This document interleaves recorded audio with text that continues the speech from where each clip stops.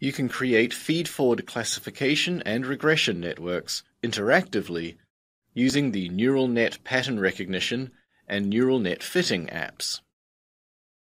Let's open the pattern recognition app to create a network that models the heart disease data.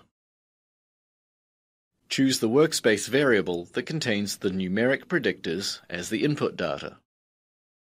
As with all neural networks, you can use the Samples Are option to specify the arrangement of data.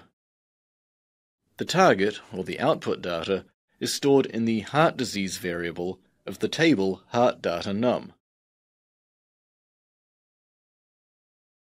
Let's extract the target values in a new variable.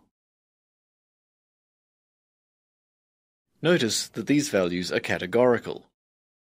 The feed-forward network requires numeric predictors and response variables.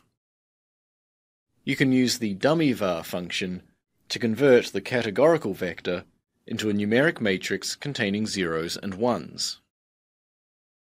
Each column of the matrix represents a category and has the value of 1 in the rows corresponding to the observations of that category.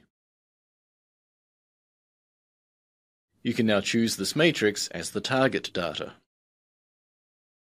Having chosen the data, the app interface will then give the option to partition the data into training, validation, and test sets. Once you have specified the sizes of the 3 partitions, you can specify the number of hidden layer neurons in your network and begin training your network.